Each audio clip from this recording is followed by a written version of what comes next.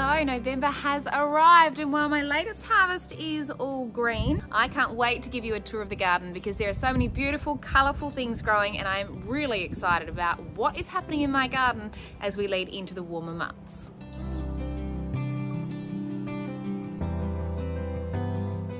Before I give you the full tour and show you how all of our new garden beds are going, just a reminder, if you haven't subscribed to this channel, hit the subscribe button now. That means when we upload our monthly garden tours, you won't miss them.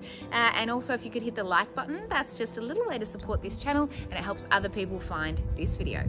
So let's start with this bed over here. This is the very first bed that I established in my garden, and it's not great in the winter, pretty good in the summer. So it is now getting plenty of sun. And my tomatoes, I've got tomatoes in a few different locations in the garden, but you can see these are growing quite strong. I've got flower buds there, flower buds there. That one's a Sweet Million, so there'll be little red tomatoes. Oh, that one's growing. It's grown a lot since I last saw it. Some flower buds in the middle too there. If you want to see actual tomatoes, here we go. So these ones I think are my yellow honeybee tomatoes, so they should be small yellow tomatoes. Whoop! There they are. You might have got your tomatoes in early this season, like me, but if you haven't, the deadline is approaching. For anyone in Victoria, the unofficial rule is that all tomatoes should be in by Cup Day. And this weekend is Cup Weekend. Hope you all have a fabulous, fabulous weekend, whatever you're choosing to do. If you are going to be at home and you haven't got your tomatoes in yet, it is time to put them in. If you're watching this, you're likely to be watching a little bit down the track. Timing is flexible, as I've learned recently. But as I said, unofficial rule, Cup Day in Melbourne is when all your tomato plants should be in the ground. You can see down here, I've also got some basil, more basil, and more basil. I've got some spinach over here, which was growing in a pot, but I was tidying that pot up, and so I've transplanted it here. Spinach doesn't generally like to be transplanted, so I'm actually surprised that they've survived and they're starting to grow in the middle.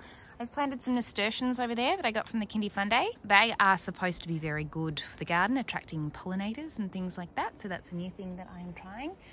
And over here, I have planted a whole lot of calendula flowers, again, just trying to get those pollinators in. They are clearly not flowers yet. I stuck them in as seeds, but they are growing away. Proof that it is tomato season is all these new little sprouts that have come through my compost. On the other side over here, I've got my spring onions, and one of a number of spring onions. You can see down here, I've been harvesting them, and then they just start growing back. So if you chop them at the roots rather than pulling them out, they just grow back and keep on going. These were garlics. Clearly not a good spot for garlic because they're not growing as they should. I don't feel any faith that I will get any actual garlics out of those. Some more spring onions at the back. Got curly parsley in the back and some new flat leaf parsley growing there. I don't know why, but the rats and possums aren't eating my parsley yet this year. We are finally getting a whole lot of broad beans from our broad bean plant. Now these I think are too big. I think I should have picked those already. I will pick those today. I think from what I've read, that's about the right size to pick them. Apparently the smaller they are, as long as the beans inside are formed, the more tender they are. I'm probably going to cook with them and make dips and stuff with them, so I don't mind if they're a little bit bigger. But they are definitely ready to start harvesting. But look at this, something gross is going on there. Check out all those critters on there. I don't know what they are. They're like aphids, but they kind of look different to aphids. And ordinarily I would be wiping them off and squishing them and working very hard to get rid of them. But this plant is coming to the end of its days anyway, so I'm actually going to leave them there and hope that they might attract ladybugs. If you know exactly what these are, they're like normal aphids, but they've got more black legs. If you know exactly what they are, talk to me, fill me in, and tell me if I'm right. Will they attract the ladybirds? It's time to harvest these guys.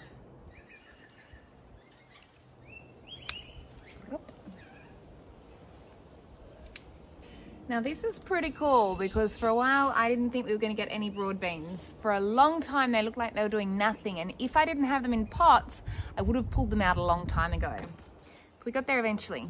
Patience is key. I'm going to open one of these up just for interest's sake.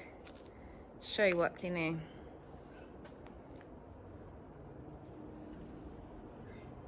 Inside that one pod we had 4 broad beans. There you go. Here's another sign that it's tomato time. These are my naturally seeded tomatoes that were just, must have been seeds from compost or something. How many plants have I got there? 1, 2, 3, 4. I think I might have pulled a couple of extras out, but I've just let them go. And they are very happy. Lots of flowers on there. Lots of flowers on there, growing in amongst my red amaranth, which I think is also going to seed. And it's quite a small pot too, so go figure. Oh, there you go. There's a little tomato on there. I thought my snow peas had stopped producing. We had that warm burst of weather here in Melbourne, and I had lots of lovely snow peas on there, which I ate, and then I was just getting no more flowers. So I thought that was the end of it. And then we had a little cold burst, and here we go. They're starting to flower again. I'd previously been tossing up, I'd read sort of conflicting reports about how late you can plant snow peas in Melbourne and how well they cope with the heat. I'm getting the sense from what's happened recently, they really don't like the heat and they do better in the cold. But I'm really hoping these flowers turn into snow peas, and I'm guessing they'll be the last ones we get. You can see they're starting to look a little bit worse for wear, all those leaves. Check out how good my new food cubes are going.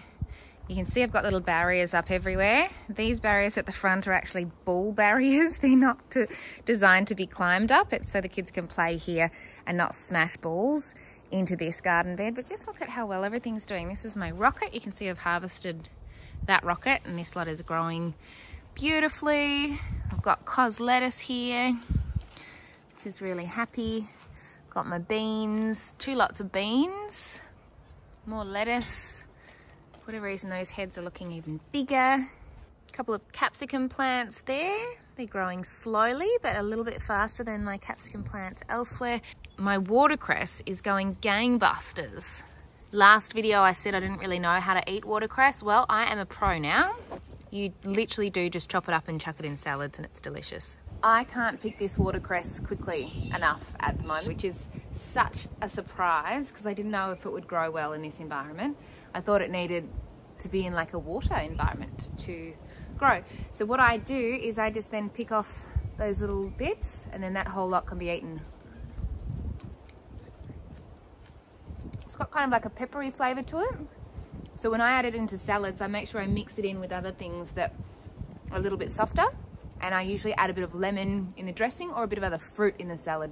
And it's really yummy.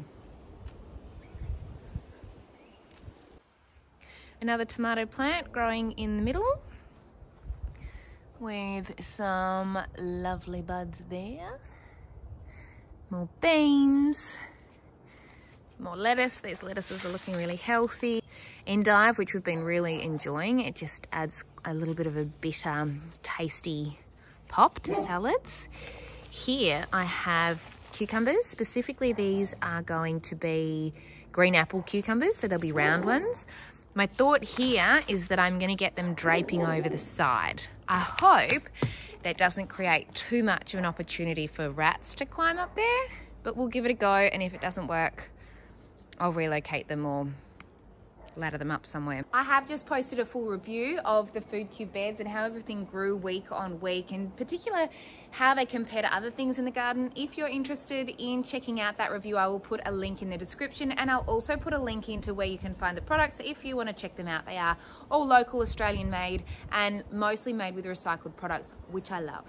Hiding in here, I've also got some peas. I think they're sugar snap peas and snow peas, again just to sort of test how well they'll grow with this weather warming up a little bit. May or may not work. And over here, these climbers, I've got some cucamelons. They don't look particularly healthy, so I'm not convinced these are going to thrive, but I could sense pretty early on, it might be because they're a bit blocked from the sun. I could sense early on that they weren't thriving. So I've got some more seeds that I've sown inside in my hydroponic setup, and I'll show you how they're going.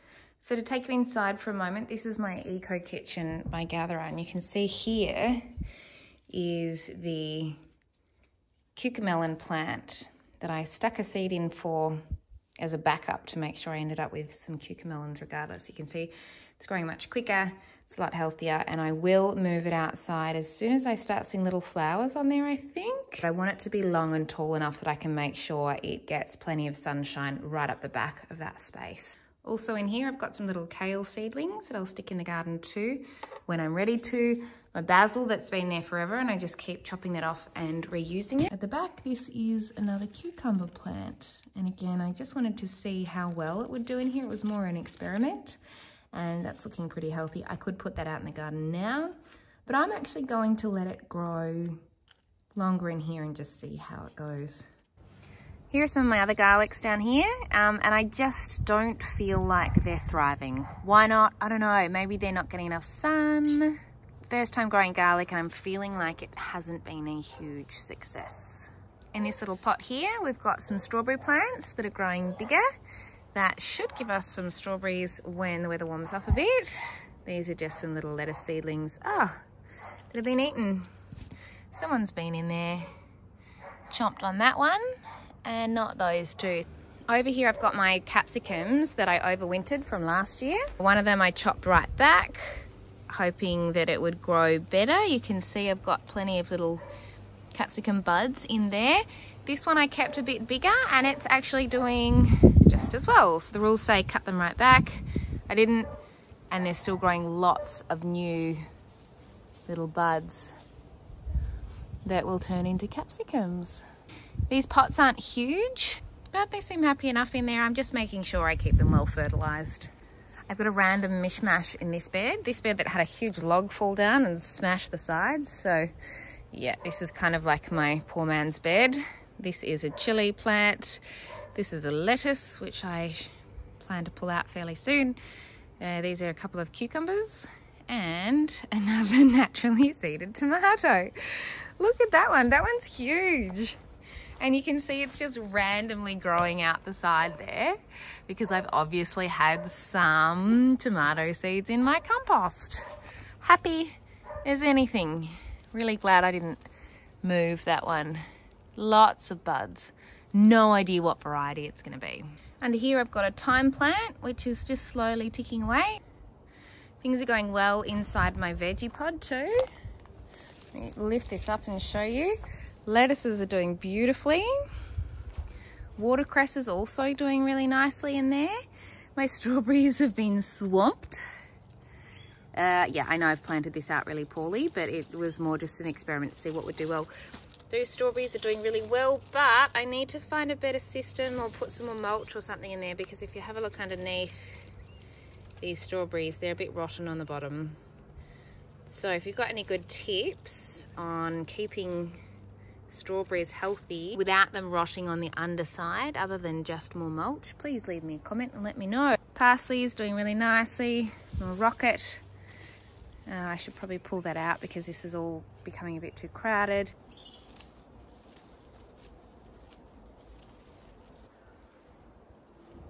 Beautiful. Kale at the back, quite happy in there, and some spring onion, also happy in there. So that's my veggie pod. So you might notice a big change from last month is all this empty space at the back here. That was cluttered up with pots, which I've slowly been eating and clearing out. Some of them I've obviously moved behind there, including my capsicums. The last one standing over here is going to be my watermelon hub. So I've got two little watermelon plants in here. The problem with watermelons is they take up a lot of space, and then you've got these big fruits that need to be supported somehow. So my plan is to actually, so I've got another watermelon plant there that I'm going to stick in there, and I've got a couple more upstairs.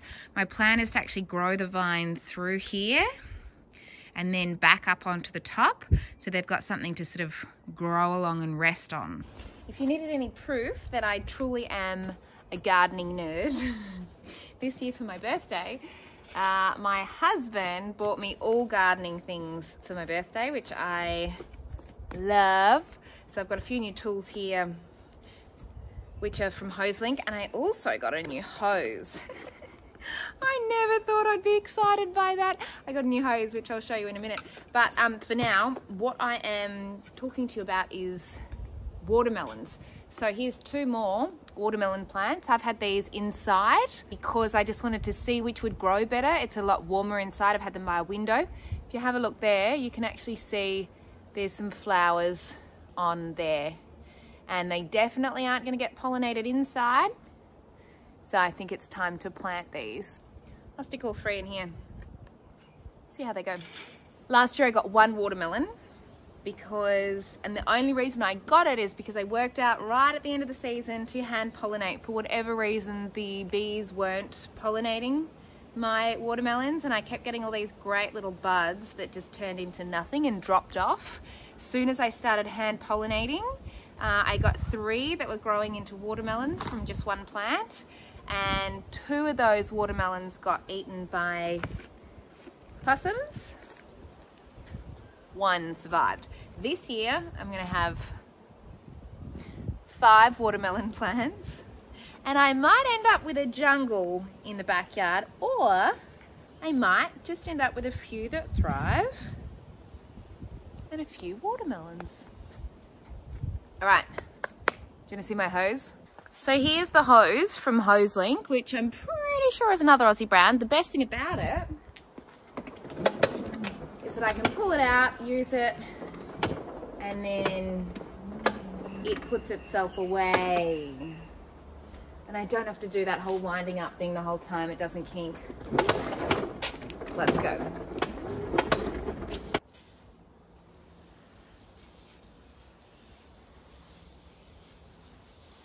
I've got a number of zucchini plants in the garden. This one looks really healthy and happy.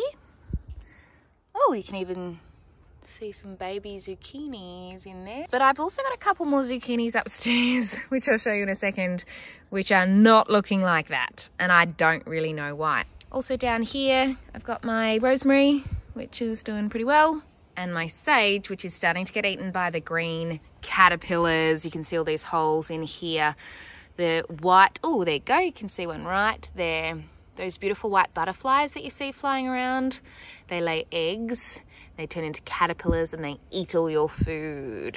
I'll show you some of those eggs in a minute. I've also got a whole video on cabbage white butterflies and these little critters. If you want to learn more about it, I will put a link in my description. So let's go upstairs and check out my new garden beds. These are the beautiful things that my father-in-law Rod made for me, and I am loving them. So we'll start with this one.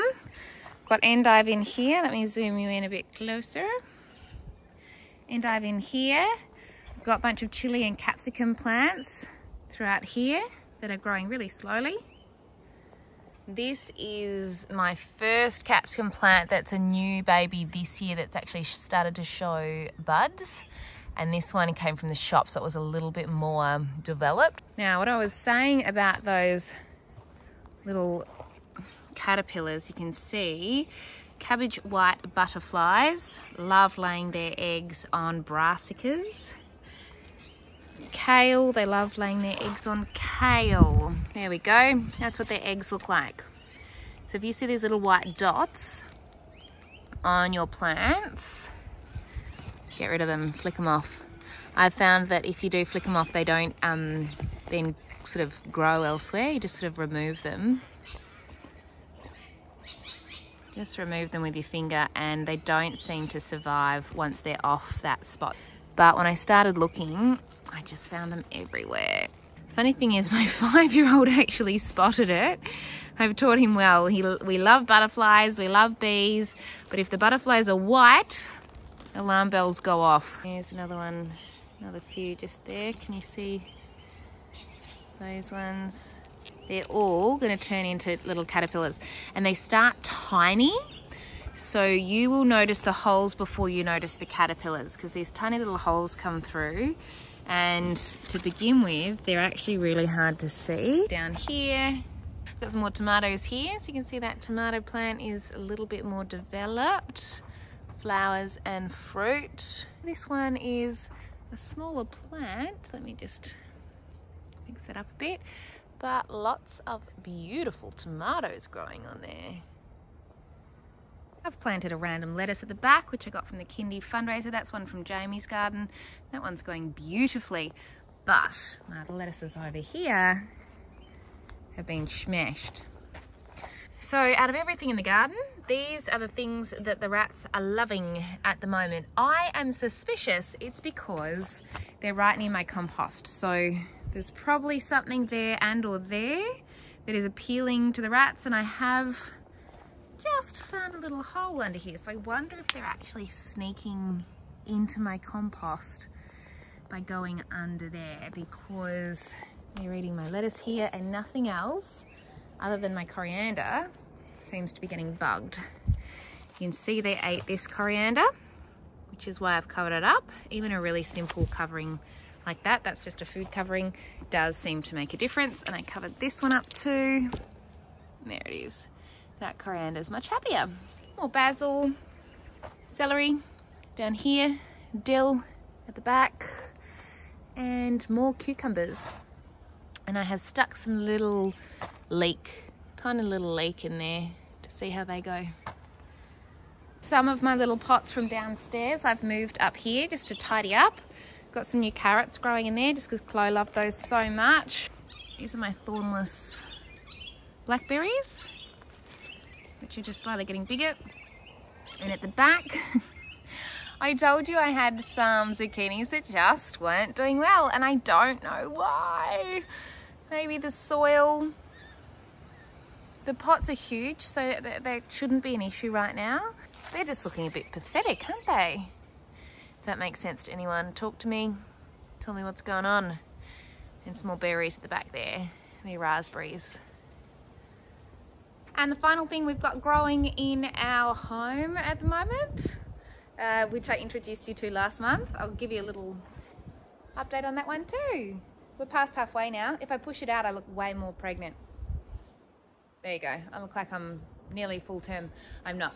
I'm about just past halfway and feeling a lot better than I have in the past.